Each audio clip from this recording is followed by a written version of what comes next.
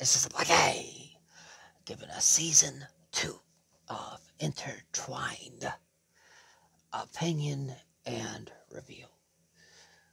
Number number one, it.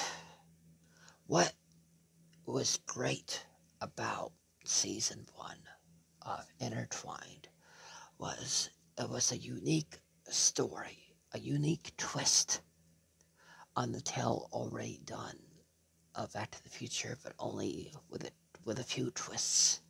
A few twists that made it unique. And a powerful tale of a powerful woman in the 2021 that but sent back into the 90s where they weren't so like she is now. Kind of like what they did with Back to the Future, but what's different about season 2 is they took every good character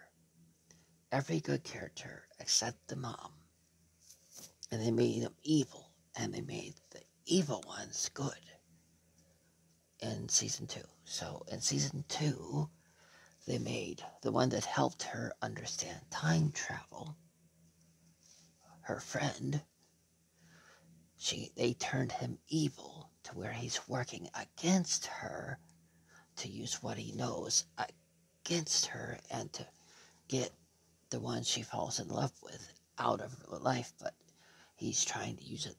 He's trying to use time and what he knows against her. Whereas in the first one, he used all that technology and everything to help her. So they've turned it all around. And what do you think they did to the her love interest in the first one? They changed his look completely, which is what she loved in the first season, saying, "Oh, he needs to blend in." And he and the and there's suddenly a second arm bracelet that the grandmother pulls out of nowhere.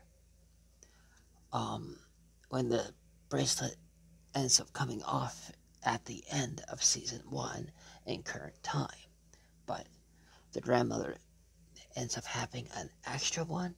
There was no extra one in the first one, so that part they just added on, and it doesn't make any sense. But it's just then, like I was saying with the love interest from season 1, they doggone pull a Michael J. Fox Back to the Future. Yes, the season 1 was interesting because it was a female's take on it. Now they're combining the heroine, the lead of the first one, trying to handle her love interest from the first season in her current time, while trying to manage the one that is evil now and trying to get her love interest back to his time, where he already proves in episode 1 that her love interest is dead in his time, in his original time period. So you have all that.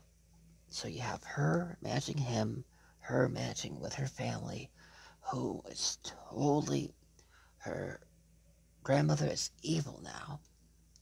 Her mother, who was evil in the first one, is actually a good person in this season, whereas it was the mother that was evil in the first season, but the mother is good in the second season, but the grandmother, who was the good one in the first season, is now evil.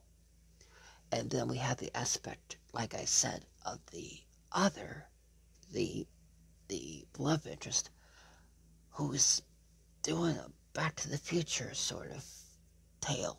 And it's just, they just couldn't let it be.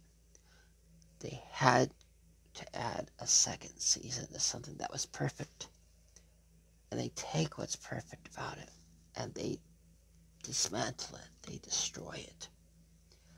Now, this is a combination of a few different films, and it's just a big old mess. The first one had heart, and the second season of Intertwined is just a big old mess of sparkles and glamour and drama, and it's like Spinal Tap meets Back to the Future. That's basically what season 2 is. And it's just, where I loved the first one, the first season, I even recommended it for the National Women's Month.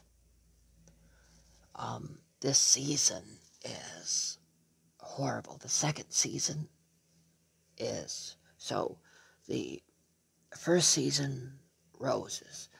The second season, a pile of manure.